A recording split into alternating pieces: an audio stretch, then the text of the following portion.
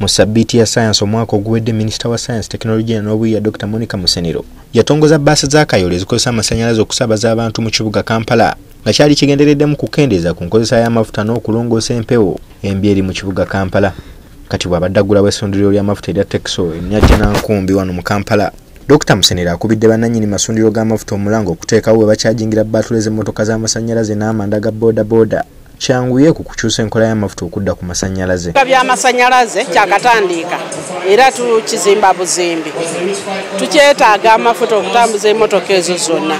Naye kati petrol station zino empya nazo zibaddewo. Twagala bateekewo ekifo nga kyanjawulo ng'ekifo ekyo muteekawo charging station. Bodaboda zo twazikolera battery nga ya swapping. Naye emmotoka zirina okuba bwe zipaakinga nemalawo eddakiika nga 30 oba ssaawa namba ng'ekyaginga.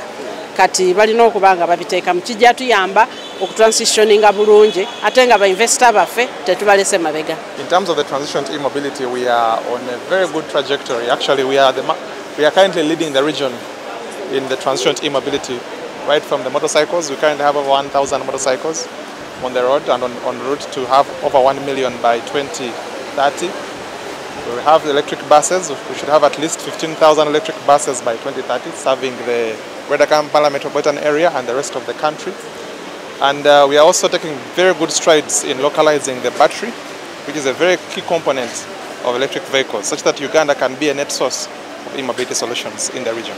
Ono alambuludde ku ngeri gavumenti gye yeeteeseteese okugonjoola ekizibu ky'ebbula ly'omuwendo gw'amafuta ogukaalaamuka buli lunaku olukya. Uganda ebadde egula amafuta naye nga tetegagula directly. Bannannyini kampuni ziri ezijja amafuta ezisika amafuta kati nga tugula ku basuubuzi. Kati kye twagala okola naffe tugende tugulira eri ku kkolero y'amafuta nga gavumenti tugula eri ku kkolero y'amafuta. Amafuta bugasobola okutuuka wano nga gabbeeyi nsaamusaamu ku bantu baffe. Twogeddeko ne ssenkulu w'essundiro lino n'atutegeeza nga bwe bagunjizaawo enteekateeka nnyingi ezisobola okuyamba abo be baguza amafuta nabo baganyulwemu ng'okutereka ensimbi n'ebirala. We've launched the fuel card. Not only did we launch the fuel card for the corporate and individuals, we've launched the fuel card for boda riders. We want to bring boda riders is a major stakeholder in this economy, although for many years they have always been left behind.